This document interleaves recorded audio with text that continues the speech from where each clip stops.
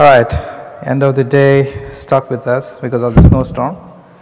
Because I think this is the largest audience we can expect at 5 p.m. last day, right? Yeah. You have no place to go. Let's get started because this is a short session. We'll zip through some of the slides because we want to really emphasize on the important ones. So as the intro say, we both work in Comcast. We're both working as directors in data science engineering teams in the EBI, which is the Enterprise Business Intelligence. The next slide, you can find this later too. If someone wants to contact us, feel free. The agenda today is some of the data science use cases. We're going to discuss what we really do at Comcast and then why we needed to build something like a data science as a service. Why couldn't we just do the traditional way of having editors and whatnot? So we're going to cover step by step into our journey into this. So to start with our data is, we have about 40 petabytes just in HDFS alone, and then few hundreds of terabytes in Teradata, along with hundreds of Oracle servers, SQL servers, and people still have Excel spreadsheets somewhere. So what happens is that in order to process all this, we had to build on-prem cluster because Comcast, one of the things we do is not put the data out in the cloud yet. Not all the data can be put in the cloud, so we build this gigantic 1200 node cluster in Hadoop and a lot of Spark there. You're talking at peak time, we are using 25,000 cores using Spark 2.1. So that's the real powerhouse that we built. Of course, we have the main purpose is to have lots of analytics and lots of models, hundreds of models. I think I counted over 600 models last time we checked. So it's a lot of models that we need to build. And then Shekhar will cover some of the models that he's working on and in general categorize them better. Sure. Thanks, Sridhar, for the introduction. And as we know that we only have 30 minutes and 25 minutes for the session, 5 minutes for the Q&A. So I'll be going through very quickly some of the very common use cases that we have in Comcast, the data science use cases, and then what are the challenges that we have faced and how did we solve it step by step. So as we all know that there are tons of data science use cases, we all may be data scientists, and but here to name a few, we have few data science use cases here. To start with, one of those are churn models, where we try to identify where the customers are, what is the probability of for a customer to churn. Then we have price elasticity, where we find the reservation price for a product and for a customer. This is very big for retail industry because it gets combined with the direct mail optimization and campaigning, and it is also used for coupons for the discount pricing. Then we also have geospatial route optimization. This is big for companies like FedEx, USPS, Uber, and also for Comcast, because we also have tens of thousands of trucks having the tech visit to the houses, and we want to optimize the route to maximize the profit. Then we have customer care analytics, we have video recommendations, we have voice recommendations and whatnot. So, we can see that we have tons of data science use cases, but there's one basic problem in all these solution if you want to build that in for the enterprise level, and that is we have massive amount of data, but still it's very difficult to stick those information to get some useful insights. And that is because of the lack of service level architecture, and that's what we are discussing in this session.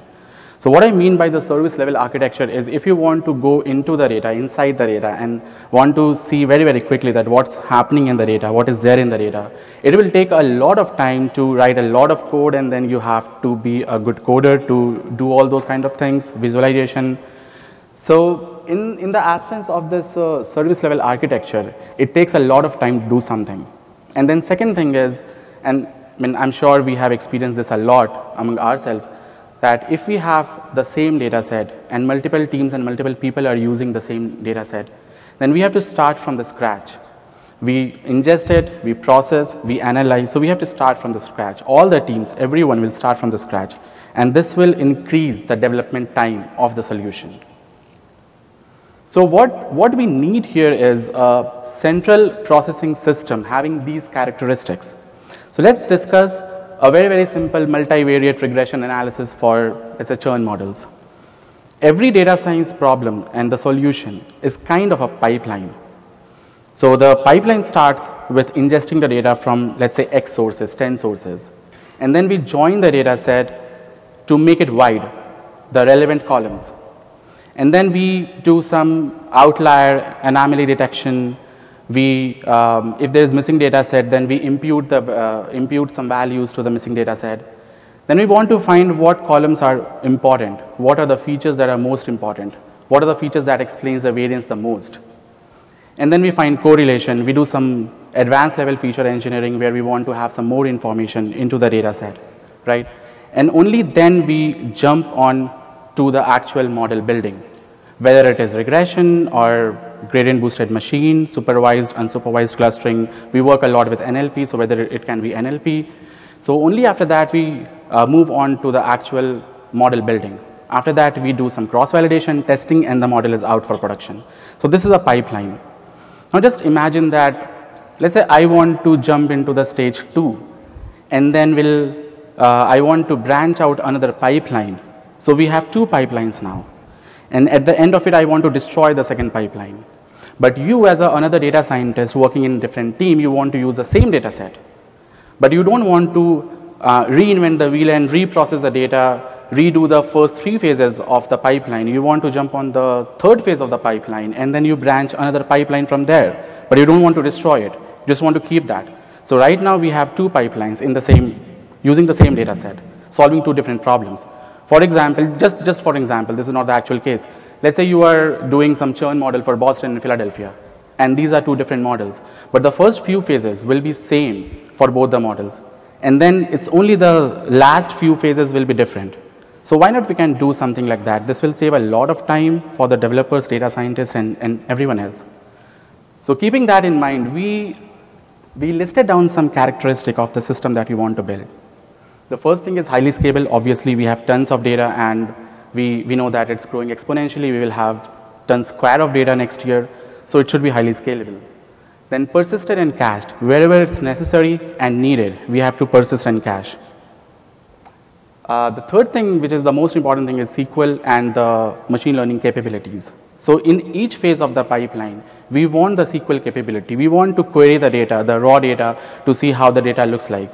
In the second phase, we want to see what are the missing values and how it got imputed. So we want these SQL capabilities in the system. Obviously, we need the machine learning capabilities as well. But the most important point is multi-tenancy, as I discussed it earlier, that multiple people want to access the same data, maybe the raw data, and multiple people want to access the process data, so that they just want to start with the process data and build 2 different models. So multi-tenancy is one of the most important things. And the last important thing is access through APIs, REST APIs, and not only through languages. So what we build is a system called Sparkle. We have called it Sparkle. So Sparkle, you can access, and not only access, you can process, you can analyze data using languages like R, Python, Java, Scala. And not only through that, you can access and do every kind of stuff, all the cool kind of data science stuff using REST APIs. So that is the main thing that we want to hit it with this product, multi-tenancy and access through REST APIs. So keeping all these things in motivation, what we actually ended up building is a perpetual Spark engine, which is always available, always available. So this is something where, let's say you start a job, and you don't know how many executors you want, how much of executor memory you need. So there's some rule-based engine going beneath it, and you can also give it, but by default there is some rule-based engine which will determine how many executors you need, how much executor memory you need. Also, if it senses that it cannot be done using a single Spark instance, it will spawn multiple Spark instances, because everything is based on Akka cluster, and each actor is handling 1 Spark instance. So that is perpetual Spark engine, and always available, and highly scalable, and scalable on demand. So these are the most important things, the characteristics that we have built for Sparkle.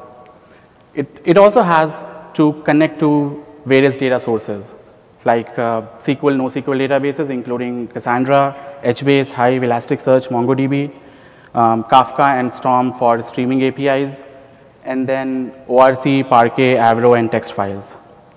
And then we also have this role-based control on who can see what and who can use what. Let's say I can use the customer care data set, all the text data set, but you as my manager don't want me to access the pricing data set. So we can set all those as well here. And then it has the integration with H2O. So this is what we built. We call it Sparkle. And I'll invite Sridhar to speak more about this. Thanks, Shekhar. That's for the wonderful introduction. So I'm going to cover basically divvy up into the basics, and then we'll go into more technical items, and then we can take the questions later on. Actually, every one of you here can build this, so it's not really rocket science. We took Spark, but we kind of cleverly packaged everything together. And so instead of Shekhar or me or some of the people who report to us or our peers, they don't need to start asking us the same damn question again. Like the basic question that if I look at this one, this is the biggest problem always. Like people are like, okay, how do you connect to Elasticsearch? And then you have to start tutorials and YouTubes and slide shares. You can do it. As I said, it's not rocket science, but the amount of time you waste building each one of them and who's going to upkeep the versions. Elasticsearch, for example, changed quite a bit from 2.8 versions to 5.x. They completely changed the entire thing. Cassandra, same thing with every version, everything changes. So given that, what we wanted to do was to offload the data scientists from all this stuff, and we said we will do the whole thing, right? That I think we covered. Now let's look at it in internal things, like how does this even work? How is it even possible? When I was a beginner, I was actually quite confused myself too, like, okay, fine, I opened a shell, but then how is it actually doing everything? But once you got the understanding, you realize that Spark is a great computing engine. It's a great distributed computing engine, but the thing is, underlying thing, you can still write pure Scala code and do everything you can possibly do in an old school system like a web service and anything else. So that's the kicker. So that's where we started. We added Akka on it. We added Akka HTTP for APIs. Then we started adding REST APIs. So the interactions is purely through REST API as much as possible. We do not allow anyone to directly access it except the people who are maintaining it, which is our teams. The rest of the folks can request some features, we'll add the features. So some of the cool stuff we'll see in the next few slides will make you realize, and then we can come back to this if you want to look at it more, because there's a little bit English we use there. So some of the very important things we needed was the processor, which is the DAG, which is just Spark. There's nothing fancy there. Sparkle query language, which is an extension on top of the SQL that Spark uses, in the essence that we kind of put some placeholders in the language. It's not like you need to exactly type Spark. In that case, you don't need us. You can just do Spark SQL. But you'll see later on actually some phenomenal stuff we innovated here. Especially I'll show you how we translate from Python to Spark Scala back into SAS and vice versa. We wrote a converter which automates up to 75%. Everything that you can throw at it, it just converts it. So you don't really need to spend that much time. So a SAS programmer can throw his SAS script, we convert that, and we push it to PySpark. So it's pretty nice that way. Otherwise, we'll spend years just converting everything from legacy systems. The other important things are the data quality checks. You must have data quality checks at scale. That's something that is overlooked pretty much a lot of places. They all focus on, I can process a petabyte, but who's doing the data quality checks? At some point, you need to know what are you really looking at? Is it something different? Is some trending going on there? So that also is built into Sparkle. So we can do massive number of complex trending analysis, histograms, approximate distinct counts. You can look at all the statistical functions available in Spark data frame data set. We exposed everything in here.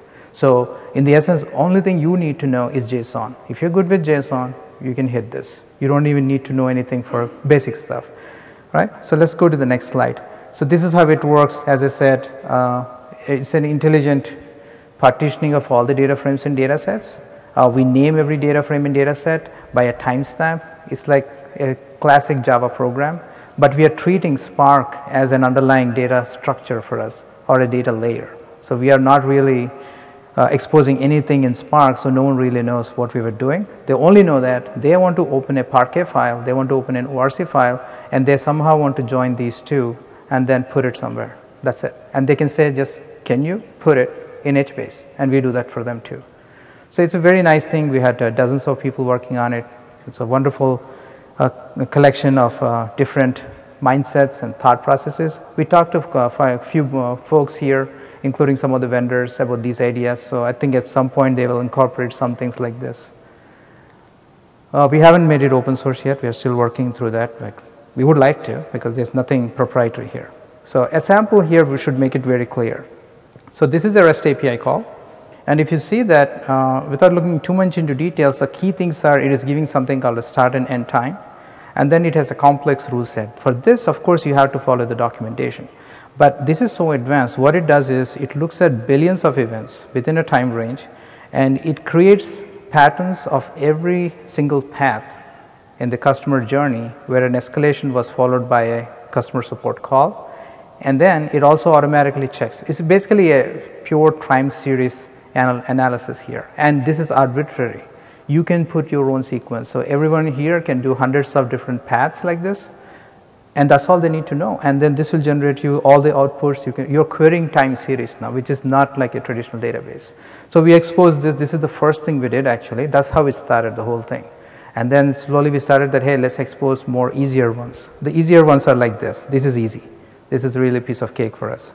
So all we are saying is that, okay, we want to look at the Northeast division of Comcast, and then there's a return on marketing investment, and then some connects. So basically there's something that's internal to Comcast, but you just hit this and that's all you need to know. And so what happened as a result of this is a fascinating story. You will see the follow slides. This is just REST API, as I said. This is what we built. This is built by the UI team, and they had no idea about Spark, and actually it's not their job. So they took React.js, and then they looked at the APIs we provided, and they built this whole UI in less than 3 months. And this is directly in production now. There are dozens of people who are going to use this. This actually drives a lot of these campaign optimizations. So one example of this is it runs close to 600 different combinations in 10 seconds. That's the target for this. So how do they do it? Can they write all the Spark code and tune everything? No. So instead they focus on the APIs like this.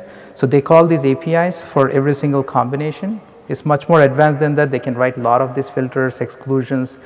They can use up to 175 variables for each API call. But once they wrote the React.js, which is JavaScript and HTML code, to create that payloads, which is REST API, everything is just automatically refreshing there. And they concentrated on building this fantastic UI, which is mind-blowing. It's so fast. This is the other use case. This is customer journey analytics. We couldn't have done this without Sparkle, because the immense number of possible paths that we wanted to look at the same time.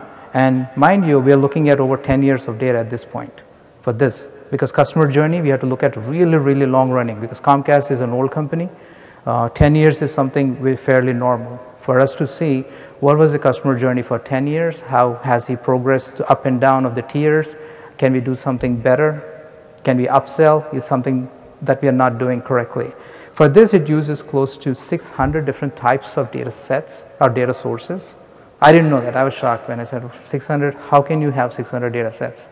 Then they explained it to me that how every system is so sophisticated, it generates its own data set. We are talking about modem signals, frequencies, see the loss, truck rolls, IVR calls where the interactive call went through, or maybe the agent answered it, and if the agent answered it, how did it get escalated, or was it a billing question, sales question? If there is a sales question, what happens 9 months after that? So you have to look at like back and forth, plus or minus years. So using Sparkle, we were able to give the UI guys just the APIs. That's all they had, and they built this fantastic UI. So they have this at the top. I don't know how well you can see it. There's some filters there at the top of the screen. So those are all the filters they put in the JSON request. They hit it, and you can do it.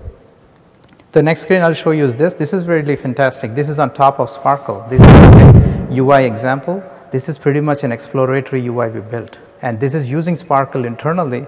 But the beauty was we were able to load and explore data sets very quickly just using Spark, nothing else. You can do it using notebooks also. So there's nothing against notebooks and others. But the only thing notebooks don't do is they don't let you play with the data like we can do here. If you see the next screen, you'll see that. We can play with the features. You can create features just using UI. You can play new things, and then you can, even at the bottom, you see discretizers, the bucketizers, right, the quantile. So various discretizers, various types of regression models, prediction models. You can play just using the UI. So not only did we start with the API, then we went on to build this. Now it makes it even more easier.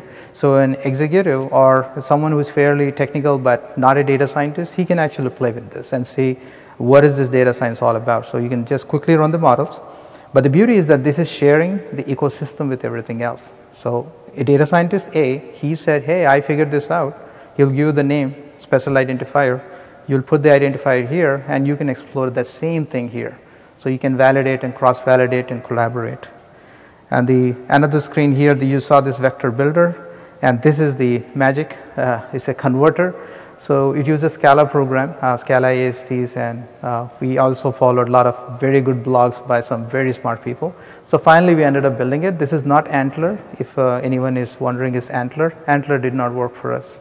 It was too complicated to add all the grammars we needed for the cross-language back and forth. So instead, we just depend on Scala ASTs. And so if you input SAS, it gives you Python Scala, or if you can put Scala, it gives you the other ones.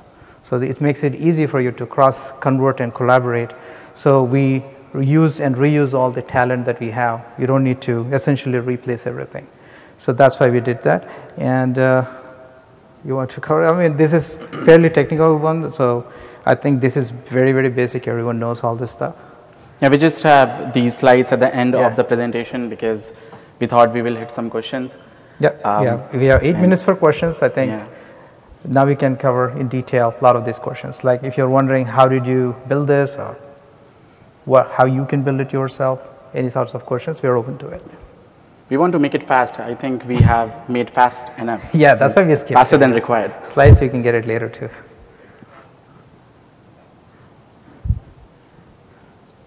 Yeah, hi. The cross-language conversion is absolutely fascinating. How accurate is it?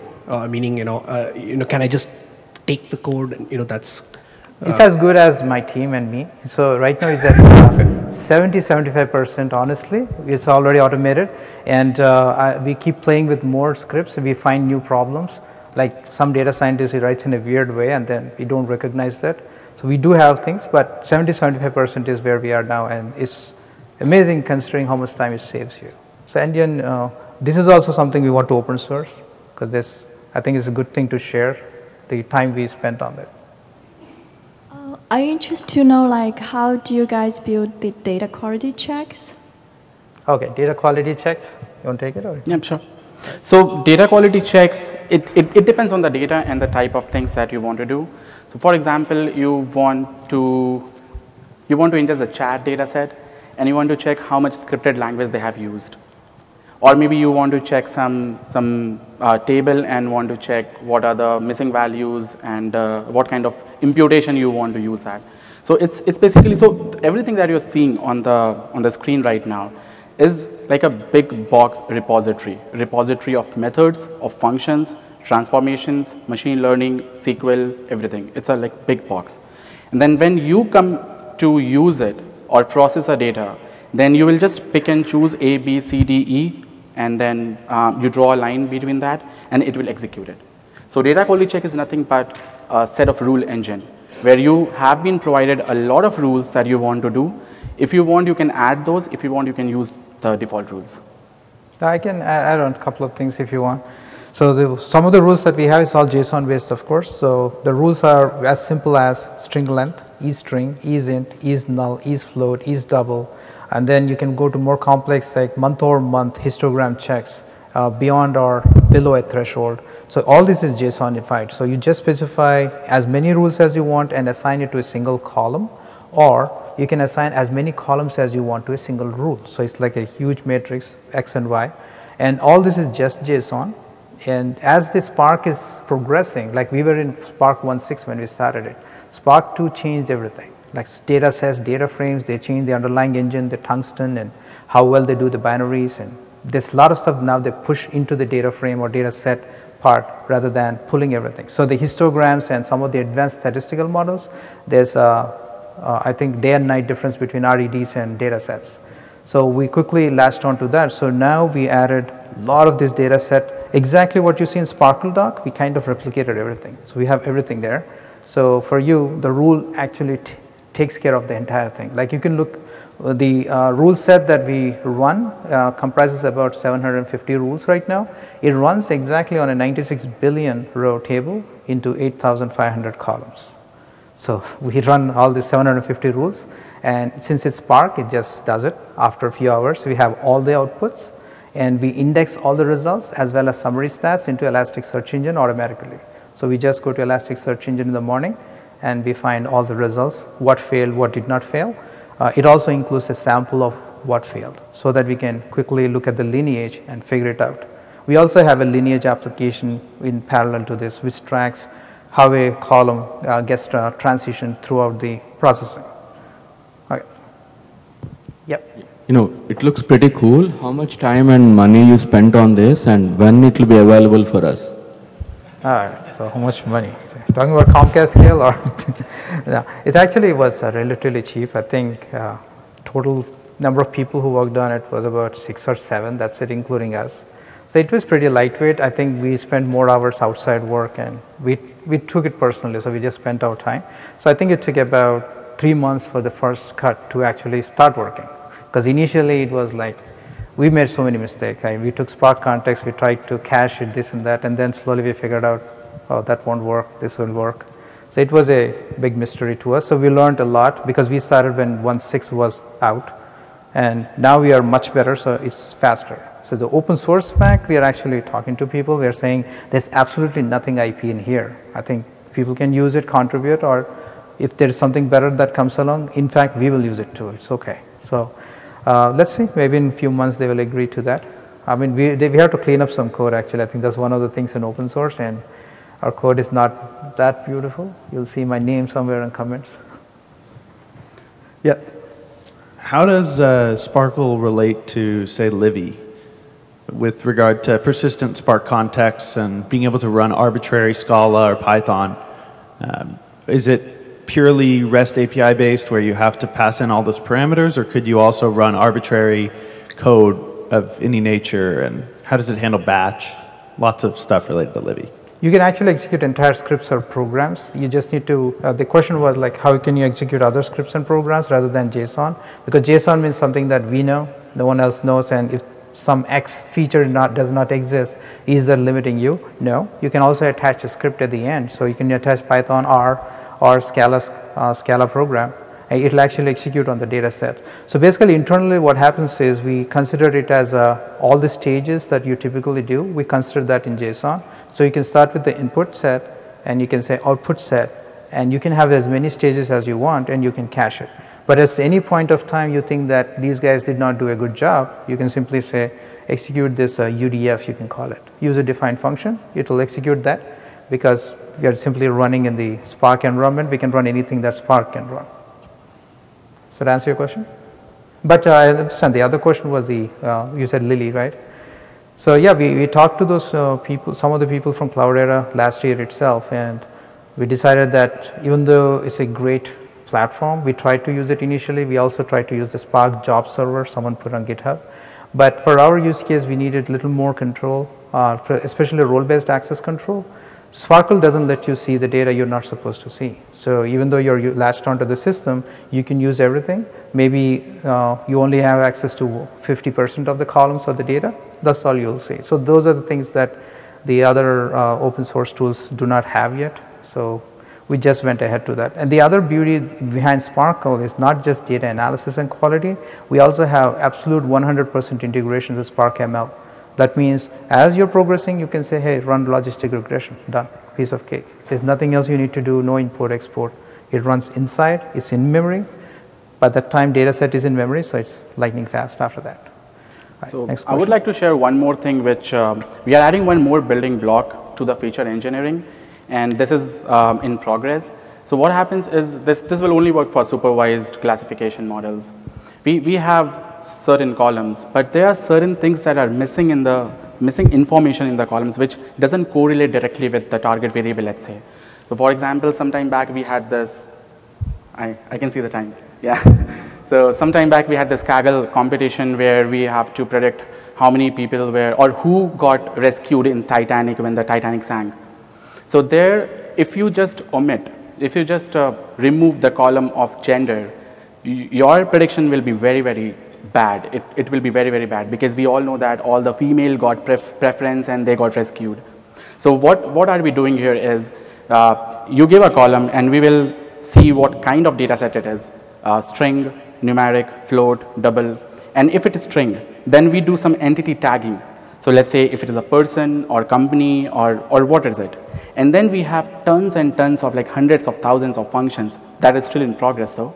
But we have tons of functions that will apply to all those columns and then see using the new column what is the info gain related to the target variable. So even if you have omitted the column of gender, you just have the name. You have the probability value associated with the gender of this person name being a male or a female, and then use that column and the accuracy will be like very, very high. So this is some advanced feature engineering building blocks that we're adding to Sparkle. It's in progress. All right. And that's all the time we have for questions. I'm sure Shekhar and Sridhar would be happy to talk to you in the back of the room.